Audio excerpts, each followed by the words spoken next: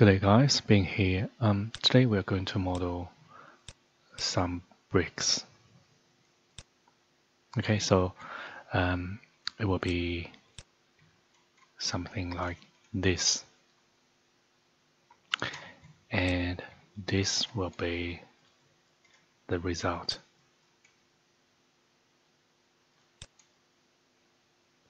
Okay, so let's start.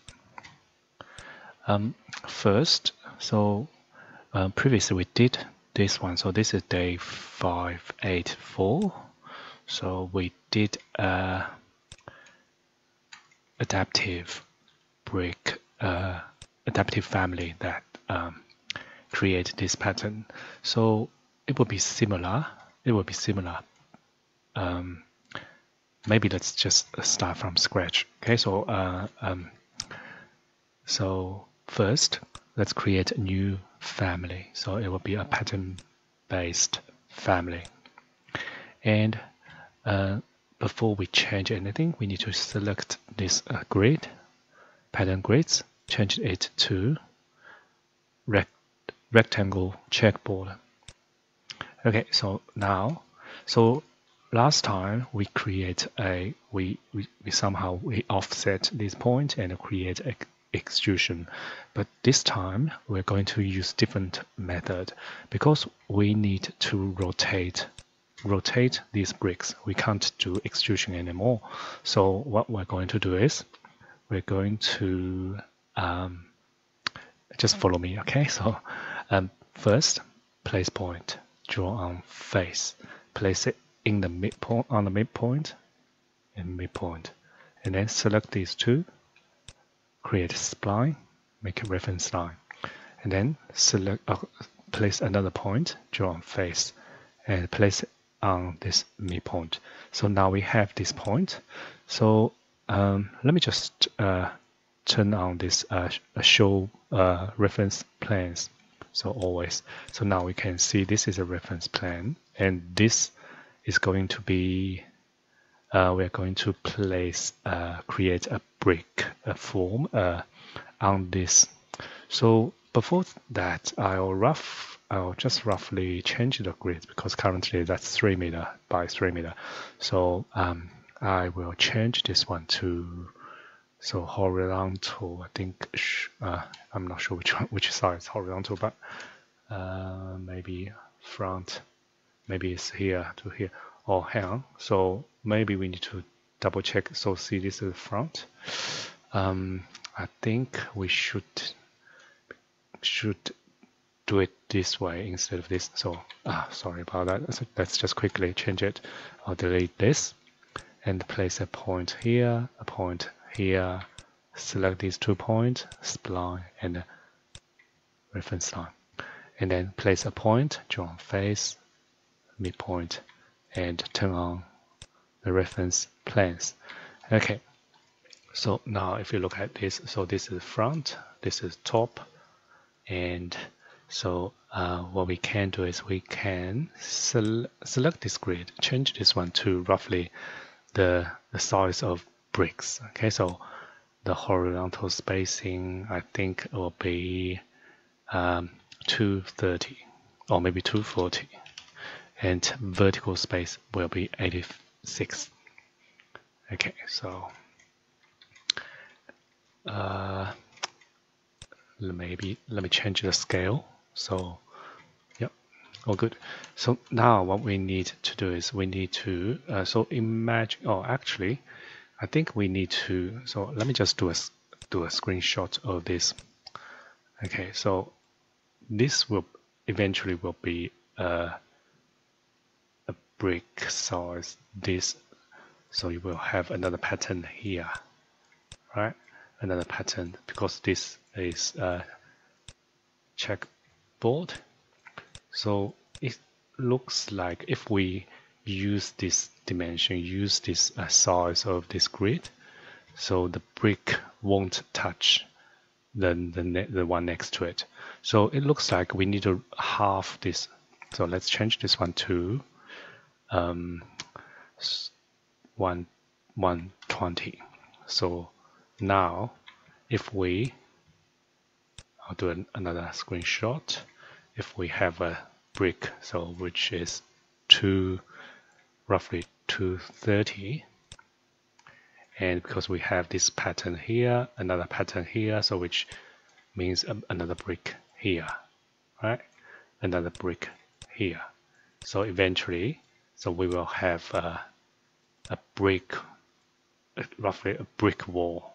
And depending on the gap, so if you want to increase the gap of this, so you can slightly increase the horizontal spacing here. So let me just change it to 140. Okay, so now we can model the brick, this brick. So what I'm going to do is reference, rectangle, draw on world plan, set world plan, pick this world plan, and I'll just draw a brick shape. Okay, so it will be a brick, something like this. And then I want to maybe change the scale a little bit. Yeah. So tab, select. I want to change this to the size of brick to 30, and also select this one. This needs to be 110. And then I want to center this shape to this point. So what I'm going to do is I'll just MV, move. First, I want to move this corner to here. Oops, sorry, Control Z, something's not right. Select all 4 reference lines, MV, this corner to this point, and then MV, midpoint, back to this corner, MV, this point to midpoint. So now this profile is centered to this point. Okay, so now we can create a form, a solid, and we need to extrude this to both sides. So it will be, the thickness is 86, so which means the 86 minus mortar 76 divided by 2, 38, both sides. So this will be the actual brick. Okay, so this is one of it. And also, let me type WF, click on this point, so this rotation angle. So let's create a angular parameter. So let's call it A instance, and OK, and OK. So now change it to HL, and we can go to family types. So if we change the rotation angle, and you will see it will rotate this brick 90 degree, try negative 30, all good, back to 0, and OK. So now this is it. This is one of the pattern-based family. So now we can, let's try to create a conceptual mass. Okay, so first let's draw a reference line. So I'm going to just draw a straight line, something like this, and then select this reference line, create a form. So let me change the scale a little bit. So now this form, and we can create, we can divide the surface, and then change the Ugrid and Vgrid to fixed distance. So for the Ugrid, we can use 86, and Vgrid we can use. So let's try 120, or actually let's try 140. So this is up to you. So I'll show you what happens. So we need to load this into here, and then we can use this pattern. Okay, so this is our brick screen. So you will see you can, the gap between these is for mortar, but if you don't want to see this gap, you can change this to, so for example, 76. Okay. So now I'll just leave it 86, and also the gap between these, you can control it by changing this one. So if it's 120, it will be 10 mil gap. Okay, so because we're going to rotate this brick, so sometimes when you rotate a little bit, so you might close the gap. So if you're going to model a screen, you probably want to increase this gap, so you can still see through this screen, although the bricks are rotated. Okay, so now you can manually tab, select individual brick, and you can rotate them. Okay, you can rotate them to whatever angle you like, right? But this will take a long time to adjust this to create something like this one. So what we can do to create this something like this is we can use Dynamo. So okay, so let's do it. So first go Manage and Dynamo. Okay, so let me just drag this screen to here. Okay, so New. So first we need to select this element. So select this family. So Revit, Selection. Oh, before that I want to change this to Menu. Okay, so Selection, Family, Type. So go find this family, and then all elements of family type. So link this one. So if you click Run, so now we have 563 of these bricks. And then the next step is we need to right click and type Set Parameter by Name. Okay, so this is the one we're going to use. So we'll link this to element. Parameter name is the angle parameter, so it's capital A, and link this to parameter name, and then the value. So the we are going to create a list of value, so which is angle, but we are going to create this list by using the distance between these bricks and something. Okay, so this something will be some lines. So first I want to just go to floor plan. I want to maybe maybe we don't need a reference.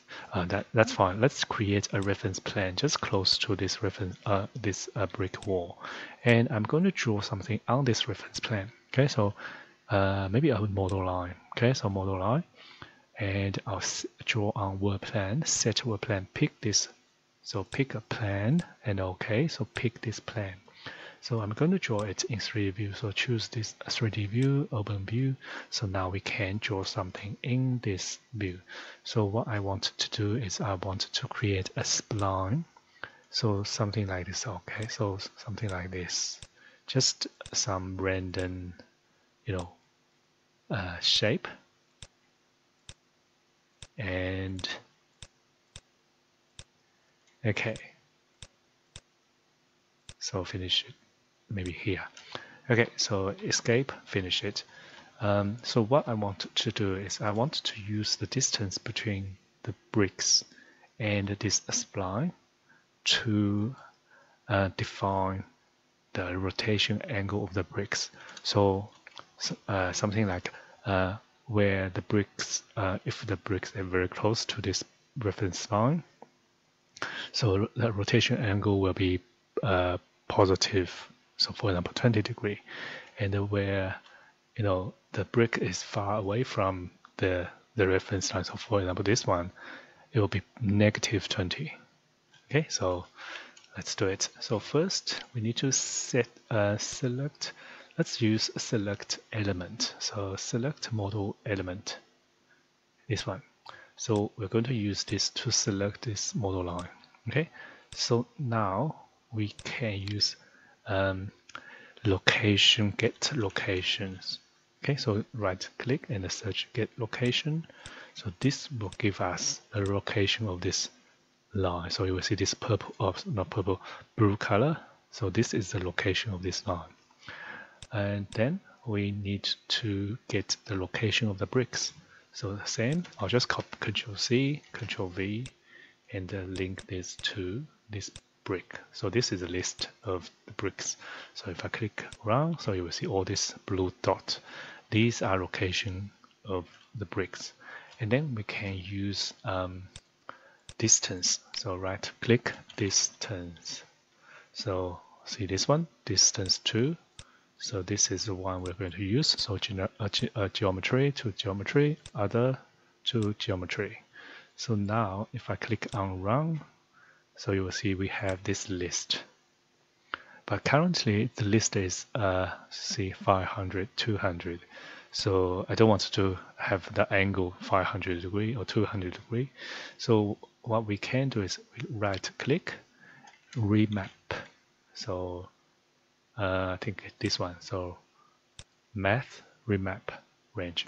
Okay, so link this number to double, and we just need to type in a minimum angle. So and a maximum angle. So for example, negative 20 degree to a minimum, and positive 20 degree to maximum. So now if I run, this time the list become or the number from negative 20 to positive 20. So now we can link this back. So if I drag this to here maybe, and link this list back to the value, run, and all these bricks will be rotated. It will take a few seconds. Okay, and yep, that's it. So now if let me just have a look of these bricks. So you will see the pattern.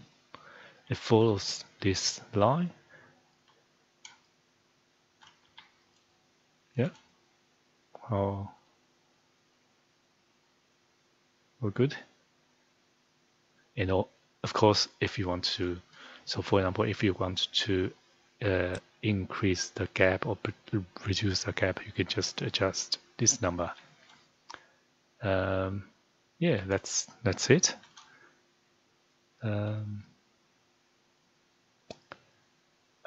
Okay. If you have any question, please let me know. I'll upload this family for you. And so I think this is quite simple. The Dynamo part is quite simple. I'll just so maybe you can stop the screen and have a look. So it's very simple, right? All good. Thank you for watching, and I'll see you next time. Thank you. Bye.